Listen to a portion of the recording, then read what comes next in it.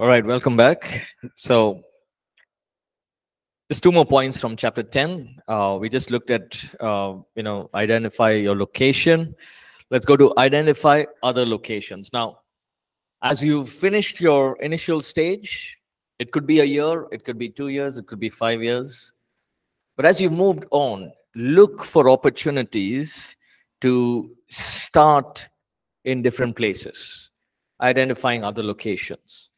Now, again, these are things that are both God ordained and also practically thinking, right? Now, here's what happened. Many years ago, uh, the founder of, so APC North is there, right? So the founder of that school is a believer, and she wanted, a ministry to come and teach the children in the school. Now, they approached APC. APC was said, okay. We used to go every week to minister there, and then eventually we also asked them, can we use your place to start APC, start a church location there, right? So now you have Central, which is in the heart of the city, right? And then we already had South, which is near Jayanagar, and now this was going to start off, right? Now this is another part of the city, but it was God ordained in the sense that God just brought the right people. They said, yes, you can take any hall that you'd like in the school, you can use it. So when we started, what we did was there were some people from Central or the other or South who lived around that side of town, or maybe even didn't have to live around there, but they formed a core team and went to North, to this place, and began to start the church services, right? So when you want to identify locations, you keep it in mind and ask God to open the right doors, right? Some of the ways you can do it is through evangelism. You just go and you reach out to people, you disciple, and then serving and meeting people's needs, and that's how this happened, right? This new location. Then you look at APC East. I think it was early 2010, 10 or 11. I could be wrong in the year, but somewhere around that time. We used to, there was a group of people meeting in east of Bangalore, right? And once they used to meet there every week, right? And then eventually it came to, pastor's mind that we need to start a church location there. So then that evening meetings were continuing, like every week they used to meet, and then there came a time we launched into the church service. Now there was a core team from the main church who went there, east of Bangalore, right? They traveled all the way there, helped in establishing the church, right? So identify places, keep it in mind. Now, for example, right now we know, okay, we're going towards Hosur in the near future. Sorry, not Hosur, Devanali, right? We're going towards Devanali in the future. Okay, so what we can do? Definitely, we need people there. We need people to start something there. So that's always on the mind, right? And eventually, we will begin to work on it. We will have a team who will go there, launch a church, and and build a church there. So as you do this, be open to the leading of the Holy Spirit. Then you have the house church model. If God in some way decides that you're going to be a church, house church itself, and you have this clarity from God, you feel that this is what you want to do, only the house church, then you go ahead with it, right? But again, you need to think on how, you need to take other things into mind and think and see if this is something that can be done. Now in villages, it's possible, right? But in cities, very unlikely. But if you feel that that's what God wants you to do, go ahead, right? But be ready to face things that may come up when it's a house church, right? Okay, let's go into chapter 11. Before that, any questions, any thoughts? Yes, go ahead, Francis. So I had two questions.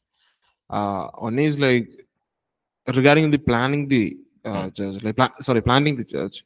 So is it like don't plant the near the churches? So what about the denominational churches? We can plant the churches near the denominational churches.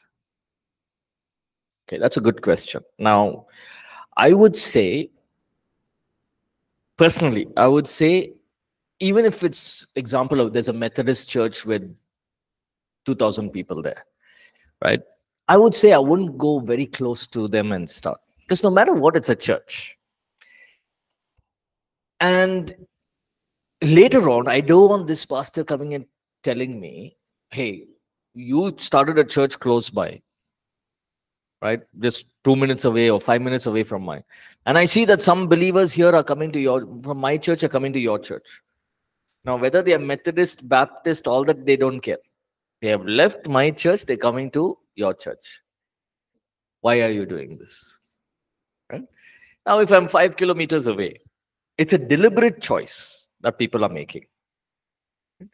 They're deliberately saying, I want to go to this place. Then that's different. Right? So in every church, you'll have people from denominational church coming. For example, it's a independent church. Like you will have people from denominational churches coming. But we don't want to be somebody who's going close, planting a church there, and people are coming. It's only going to cause strife.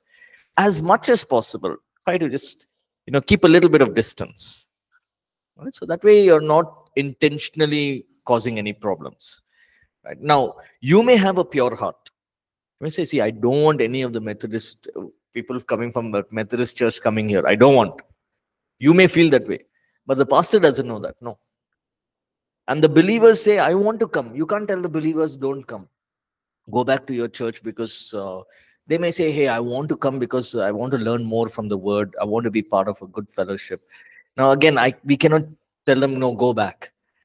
So we must be open. So if it's a little bit away from like distance, then you can say, okay, think about it. Again, then, divine order in the citywide church. Go, inform your church, inform your pastor, tell them that you're going to this church, give them the reasons, and then come.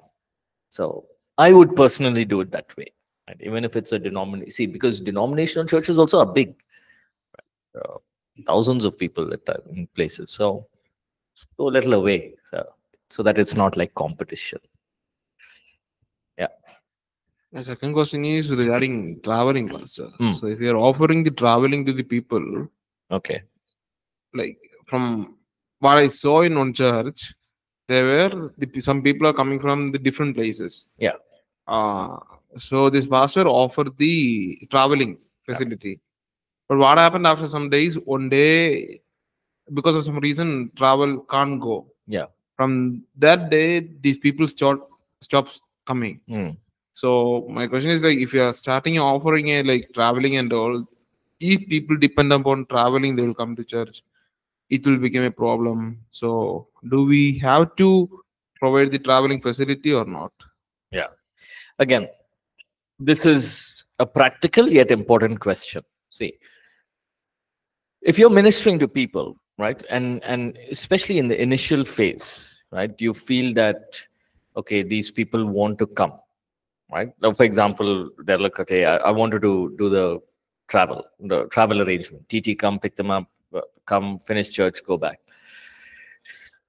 Now, if you're doing something like this, you can do it initially, but here's what you must do. One is you look at the people, right? First thing, why aren't they able to come on their own? Okay. 1, distance. 2, timings. 3, financially it's difficult for them. Every Sunday, maybe auto, cab, or they're finding it difficult. These 3 could be the reasons. But they want to come to church, right? So initially, before you start this, what you can do is tell them, see, for now, initially, we'll help you, right? Because the church is just launching, you've just launched the church. Maybe it's 1 year into the church or 6 months, 1 year. So see, for now, we'll help you. What we'll do is, first of all, you should be in a position to be able to spend so much money. Okay, given the fact that you have that much funds, see, We will provide for you. You come. But this is not a long-term solution. Eventually, you will have to make a way to come on your own. You must take the responsibility to come on your own. Now we'll help you, right? Now, again, we don't want to spoon feed people. We don't want to make it easy for them. Right? It's not like, okay, only if you send man, I'll come. Otherwise, I'll not come. Then you look at, spiritually, there's something wrong. They must be willing to come, no matter what distance. And so I would say, you look at the people. Now, if they're working professionals and they say, send a van, I will not send a van. You're working, no? You can come. If you're going to work and coming back, you can also come to church. But if they are probably people who are of very low income, farmers, or just doing some daily wage routine, we help them out. And, you can start it, but let them know that this is not a long-term thing. So even when you stop, they are not disappointed. Hey, pastor told it's not a long-term thing, maybe 6 months. So then, until then, we have to find a way. Either find out, if we can come by bus, or what are the other modes of transport available, whatever it is, right? So when you let them know in advance, it's very good, right? So they have it in their mind. They know that, okay, this. And when people don't come after that, it shows the heart. That means they really don't want to. It's not like they're desiring to learn more of God. It's just like, okay, we'll go. It becomes like a kind of a picnic. Come in the van, enjoy, because they sit, listen to the word and all of that, but they go back. So remember that there's only so much you can do as a leader, right? So there used to be a time when we were studying, example, right? When we were studying in Bible college, there was no van and all like this. What you see out right now, how you guys just get into a van and go. No, no, no. We used to catch 3 buses. And this is regular buses. Luckily, I had a bike, so I'd say one of the boys could sit with me. Yeah. But I've seen the struggle of these guys, our batch and the batches before us. They struggled. Imagine going to north. So they used to go, get down, come, stop there, and then walk all the way inside. And then after church, again come back, walk all the way to the main road, get a bus, 2, 3 buses, then somehow find their way to the hostel. We had to do it. But now it's come a time when, we're able to do these things, right? Have a van, pick you up, drop you, all of these things. But we had it the hard way. So it's not like I'm crying about it, but what I'm saying is, that time we were not at that level to have a van and come and go, come and go. It would have been very expensive. But over time, God has blessed us and we've done this. We're doing this now. You understand what I'm saying, right? So, so if you feel that this is something that you can continue, the van thing, continue. But if you feel that you can't, you should be in a position to make the decision in freedom. Okay, I can't continue as a leader, so I have to stop this.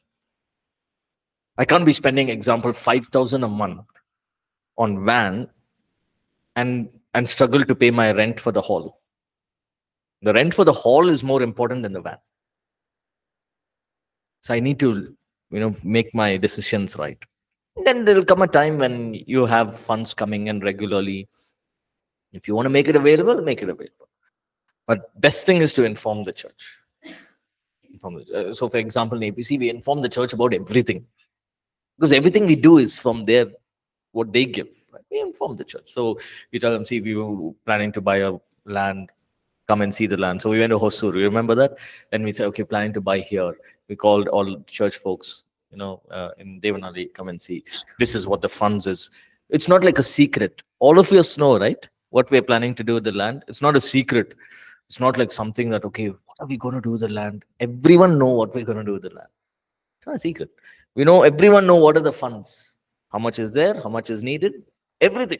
Everyone know it. Now, we may not know the detail, the paperwork, how much has it gone, what is the construction, all those things secondary. But we all know what is going to happen there.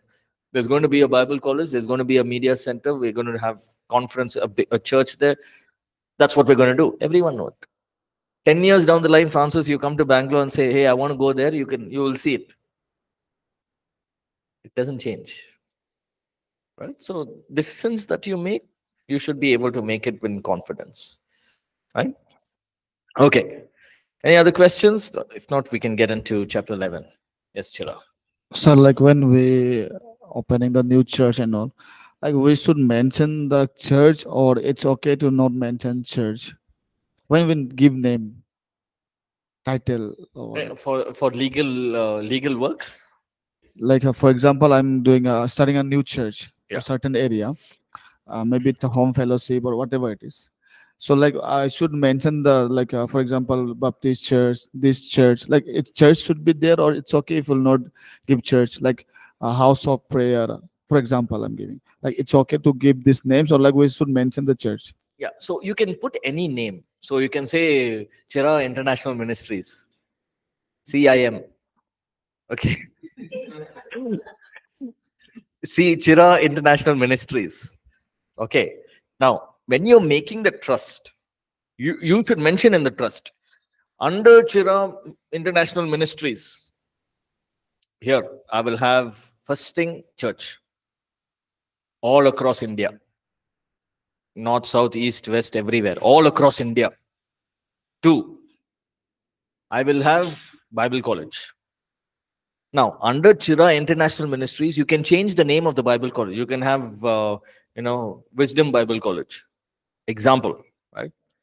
Now, but it's all under CIM. Under that, you've already written. Nobody can come to you, hey, you're a church. CIM, who's doing you to start a Bible college? I have it. It's in the trust. Inside that, it's written, I can start Bible college. I can start a school, a regular school.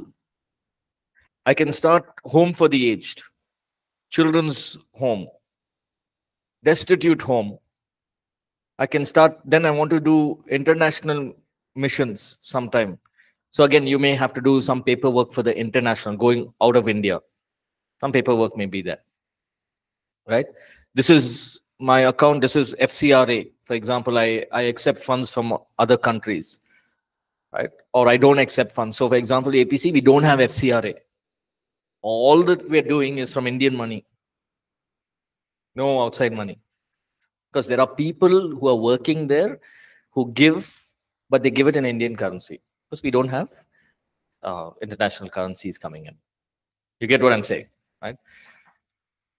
All People's Church and World Outreach. That is the trust, name of the trust. Under that, we have so many ministries. Bible College. We have Catalyst. All these other things. So you get what I'm saying, right? So you can name it whatever you want to name. CIM, under that you can say, okay, so anytime you buy a property, right, you register it to the trust, right? Now you may say, hey, I'm buying it on my name. I'm putting in all the funds. It's okay. You put it on the trust. That's better to do it that way. So that later on, when you're giving the ministry, or you're handing over the ministry to somebody else, the things don't change there. The land is on the trust, safe. Right? And over time, you have the power of attorney, all those things. Those are all legal things that you can get help, right? So you don't have to know all those legal matters. You hire a lawyer, he'll tell you what to do. But while making the trust, you have to mention all this. If you don't mention, and then you start a Bible college, then that'll become a problem. Just mention everything. I'll have worship time. I'll be, as a church, we'll do this. We want to do school. We want to do college. We want to do Bible college. We want to do Sunday services. We want to do activities all across India. Put everything, whatever you have to put. That's the best part about the trust, right? We have the freedom that way. Okay. Okay, let's get into chapter 11, launch phase. Now, here's important. You only launch once. Don't be launching the church every Sunday. Launch once, right? How do you want to launch? You can do it in a quiet, simple way, like what APC did. Sunday, said, today is the launch Sunday. From tomorrow onward, next Sunday onwards, we will continue as a church. This is the vision. These are the announcements. This is volunteers we need. Done. Simple way. No banner, no hoarding, no announcements, nothing. Few tracks. Now, that is one way. Two, now in a day and age that we are, this is 2001. So now you must think, okay, 2024, 23 years later, I can't do the same way. If God is asking you to start in a big way, hire a hall, get an LED screen, have a big, good band together, have a concert night, and then you launch and say, tomorrow onwards or Sunday onwards, we're going to be a church. This is the vision. We're going to meet at this location. Give them the details. Give them pamphlets of the church. You can do it with a big bang, right? Now, while doing with a big bang also, don't focus too much on what's happening, like in terms of I'm doing it in such a big way, why nobody came or why there's a less attendance. Don't worry about all that. You can start in a simple way, big bang, but most starts, launching phases will be small and meager. It's okay, right? So then another way is you can do a series of meetings where people, for example, you start on Thursday, right? You say, okay, Thursday, Friday, Saturday, we're going to have 3 days of fasting and prayer. And Sunday, we'll launch the church. Or you can say Thursday, Friday, and Saturday, we'll have 3 days conference about the local church. And then we will start the church. Whatever, however you feel led to. Again, as we said, there is no set formula. How the Lord is leading you, go ahead and do it. Right? These are just guidelines that we can use. Okay. Now, the first church service, keep it simple. Something new people will find easy to follow. Now, first church service, don't give 100 announcements. We will do this, we will do that, we'll do this. And then now they are all confused. What is the vision? And what is the thing? What is there next week? No. So next week, then next month also some meeting is there. No, they're all confused. Keep it simple. Thank you everyone for coming. My name is this. And this is a vision that God has put in my heart. So I wanted to start this church. We have a website available. And this is the website. You can go through and read about the more details on the website, if you have a website. Then you can say something about the church. Keep a simple message. Don't talk about end times Bible prophecy, mark of the beast, Antichrist on the first Sunday. Please don't do that. Right? First Sunday, choose something very simple, right? Okay, talk about things that you can talk about. Imagine you go first Sunday, you talk about mark of the beast. They'll say, you're only the beast. I'm just joking. But meaning you just keep it simple, right? Because the problem is, first Sunday, you want to show everyone you know everything. Don't do that. People will figure out how much you know over time. Right? So just choose something simple, get to know people. Keep it very simple. Set your expectations. Very important. Francis, if transport is in your mind, set the expectations initially itself. Your first service, set the expectations, what they can expect. So you can also say, see, as a church, what I feel is that even as you come, we're going to have 45 minutes of worship. Then we'll have 10 minutes announcements. But what we also want to do is we want to have time for testimonies. Since this is the first Sunday, if anyone would like to share, you can share. But going forward, the coming Sundays onwards, if anyone would like to share a testimony, your testimony should be very brief. It should only be for 3 minutes. Now, you give somebody a mic and say, share testimony, they'll share a full sermon, 45 minutes. Don't do that. So you set the expectations. 3-minute testimony, right? We'll take one testimony each week. Right now, 3-4 people say, I also want to share testimony same Sunday. No, one Sunday, one testimony. Example, right? Okay, declaration. And then we'll have the word. Word is 45 minutes, right? So these are the things we'll do. We will also talk about series. We believe in the Old Testament, New Testament, and so you pick up from there. You set expectations. We believe in healing. We believe that the gifts of the Holy Spirit will minister to us as a church. So we believe that the Holy Spirit can minister to you in your lives and change things that are happening in your lives. So you also come expecting for God to minister to you. So what you're doing is you're setting expectations. You share the vision. Welcome people to be part of the vision. Listen to that word, welcome. Don't force people. You know what? You are salt and light. You better be salt and light. If not, I see you anywhere on the road being something else gone for you. No. Welcome people. Right? Hey, this is the vision. This is what we want to do. Come. Now, just because we say salt and light doesn't mean all of them who come to church will be salt and light. Give them time to catch the vision. No. Right? They need time. You can't expect somebody who's new 1 month in church and say, hey, I told you the vision, no, salt and light. How can you not be that? You have to go and preach in your office. No, give them time. Right? Share your vision, help them, welcome them to be part of the vision. And once they catch the vision, no, nobody can change it.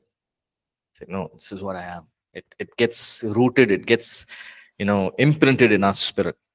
And keep everything focused on Jesus. Don't, especially the first service, don't focus on yourself as a pastor. You know what? I'm only 35 years old. No, I'm only 25 years old. And with great difficulty, I started this church. I prayed for 3 years. Like Elijah prayed for 3 years for no rain. Same way when I prayed, then somehow God came in. Now the whole time you're only talking about you. What's happening? Everyone are sitting and looking, oh, you did so well. You are the one who started the church. Then I studied Bible college. I finished 3 years in Bible college. After the 3-year course, God told me you have to do like this. So I did like this. You don't need to explain all of that. Keep it Jesus focused.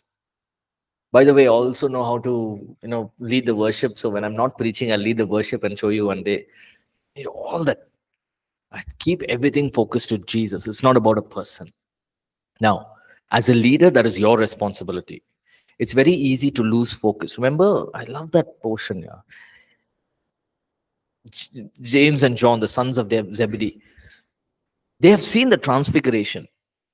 They've seen Jesus with Moses and Elijah. They've seen the glorified Jesus. They come back and say, Jesus, we were just discussing among us, can I be on your left and my brother be on the right side? Think of it. They've seen, I think, the most spectacular thing that they have seen in their lives. Nobody else saw it. Peter, James, John. 3 of them. 2 of them are saying, can I be on your left and right? Jesus is thinking, what are these guys here? They just saw me. They saw what I am, who I am. They know who I am. They want to sit on my left and right. You both, firstly, one is going to die by the sword. If I was there, I would have told that directly. But Jesus was simple. The first martyr was James. He wanted to sit on the left. Killed. John, at least he lived on till the end. So it's very easy to get people focused. James and John were like, okay, oh, so now you're Jesus. Now I'm with you among the 12. Can I be in your left and in your right? No. So keep everything focused on Jesus. Don't go by the person. Right? Then plan follow-up. Again, I'm sure you may know this, that when you have new people coming into church, don't say they've come in and then just be happy. No, you have to have a follow-up routine.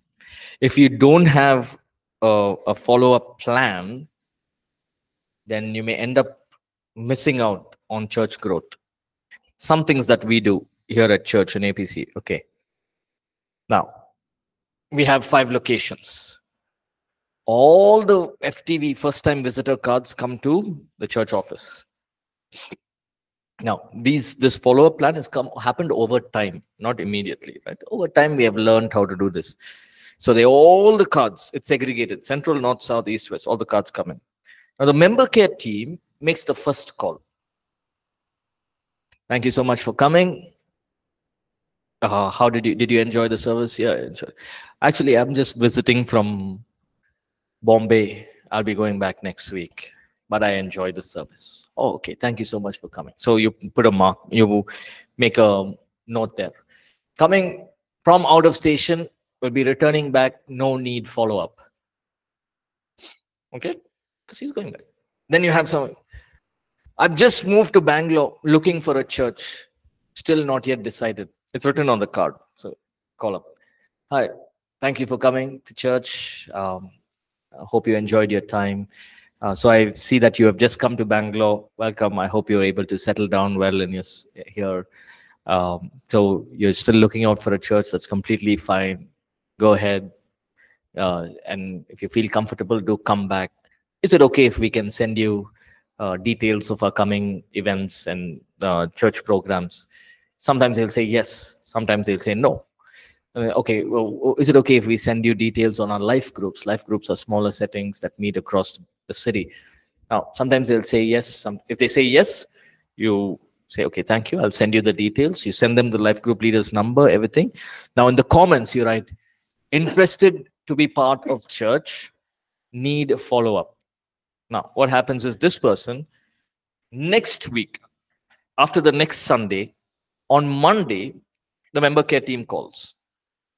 Right? They say, hey, I had called you last week. Were you able to attend church yesterday? Oh, yes, I came to church. Okay, that's wonderful. I think I'm going to come and I have to connect. So you see them, they're gradually just coming into it. Then sometimes they'll say, no, I couldn't come to church. I was thinking I want to join, Malayalam church because that's my mother tongue, or Kannada church because that's my mother tongue.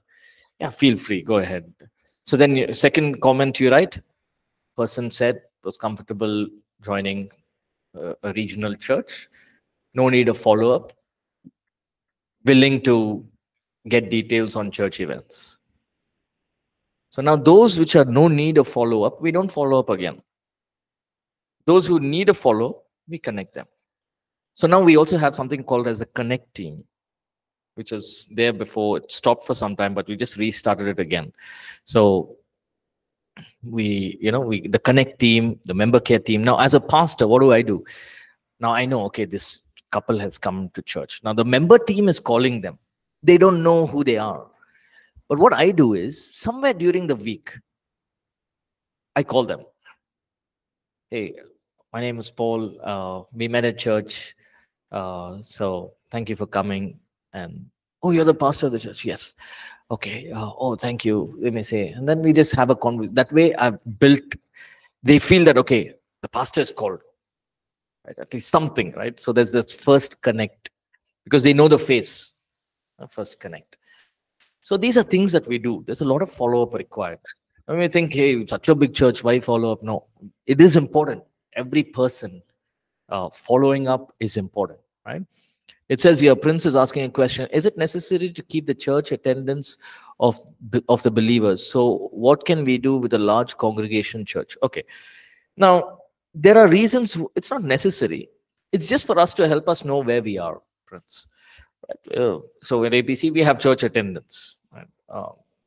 There's a number of people who come. Just so that we know where we are as a church in terms of numbers. Now, with a large congregation, you can still do it. Now, for example, see, now at APC, we may be about 700 people. In the upper room, the worship evening that we had, we were about 672, almost 700 people. So people actually we had volunteers counting. Now, the moment the church becomes 2,000 and all, you say, forget about it.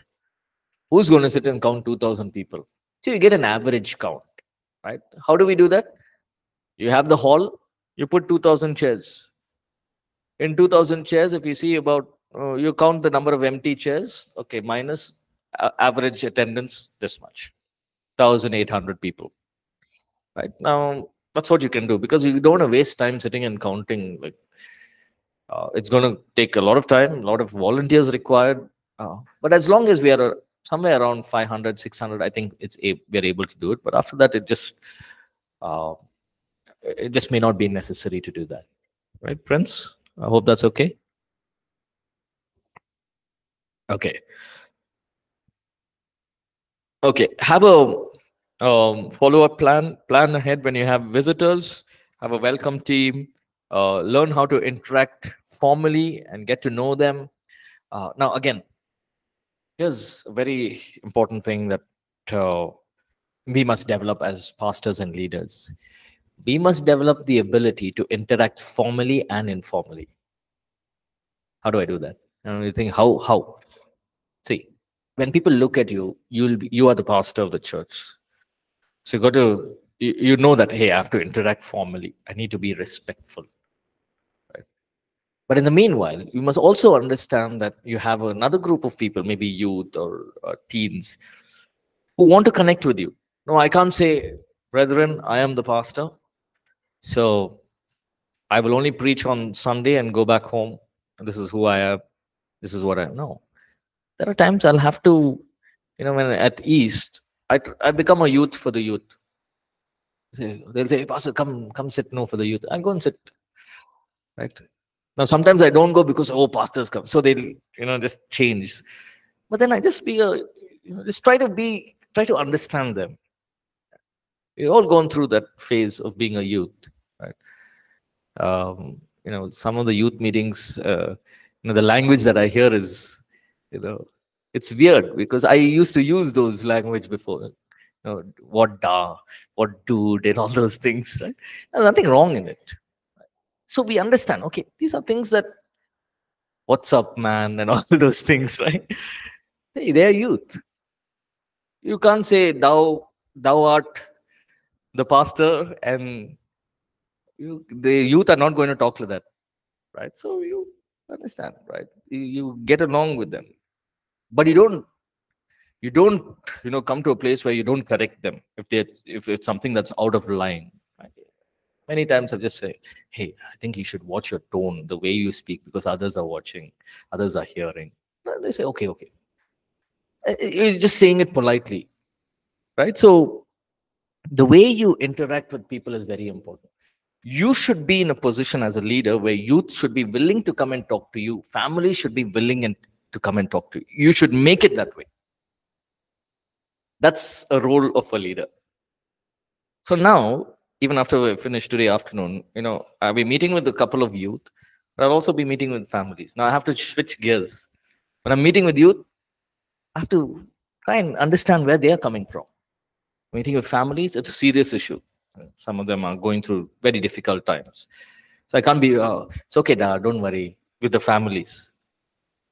Can I say that? I can't say that. I need to know. Right? So I need to learn how to interact with the right people in the right way. Right? Invite people back, connect them into small group meetings, do what you have to do. Initial phase of connecting people, very important. Okay. Especially in the initial stage, if you set up these follow-up procedures and these follow-up plans, and you raise up a team, as the church grows, it becomes very easy. And so, for example, see, now you may be 20 people. 20 people, you have 2 or 3 people in a team. You say, hey, we'll have welcome team. Now, these are things that are new for them. Right? What is this welcome team, Pastor? See, what you have to do is when they come, you shake hands with them, welcome them. And then when I say, okay, new people, please stand up, you give them the card, give them, you can replicate what you see in APC or any other church. And then after that, we'll follow up with them. So in the team, we'll have 1 couple, 2 youth.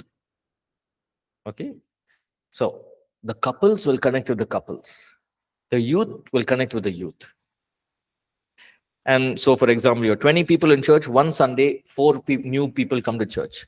So you tell them, okay, you go back and we'll call them and talk to them. Right? Now, can you do it as a leader? You also can do it. But what you're doing is you're raising up a team and you're looking ahead. So when we have 500 people, I won't have the time to sit and do this welcome calls. I need to form a team now. So you're just bringing it into a process. But you'll also have to be there. Like, you'll have to call, talk to the first-time visitors. But you're also raising up a team. So maybe one day you're traveling. Sunday you have preached. Next Monday you're traveling somewhere. You're not holding give me the name and number of the person. No. You have 2, 3 people who can look after that. Right? So start off with all these teams now. especially each one of you have got exposure with APC. You have seen things, right? And I'm sure it's a big learning. Right? So you can implement these things in a small way. Sound and setup team, welcome team. You can also have a book table team, have books that people take. Ushering team, just replicate. And then over time, as a church grows, you will see, right? Okay, everything is set in place. You as a leader it'll be easier for you to make decisions going ahead, right? Okay, chapter 12. Let's go into chapter 12. Any questions?